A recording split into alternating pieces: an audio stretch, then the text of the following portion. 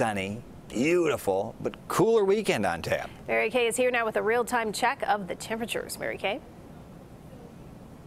And they are falling fast, Erica and Brad. We made it to 75 officially today. It's 65 at O'Hare, but it's all about the wind flow. It is right off the lake out of the north and northeast now at 14 miles per hour. So we have a 30-degree spread of temperatures. We have fallen now to the mid-50s up there in Waukegan, but it's the middle 80s when you head out to LaSalle County. But that intrusion of that cool air, that continues spilling southward as we move closer to sunset. So we are going to be cooling down tonight.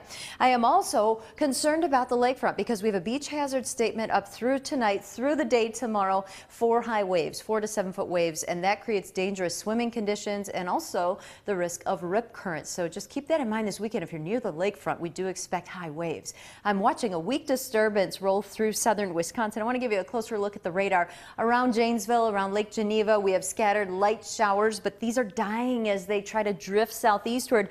They're bumping into this dry air mass that we have in place, so nothing more than a sprinkle along this if it even holds together. Our lows tonight, it's going to feel different without the humidity and that rush of cool air. We're going to fall to about 53 degrees, but I think in Lake and McHenry County, maybe DeKalb County, you could touch the upper 40s in spots tonight.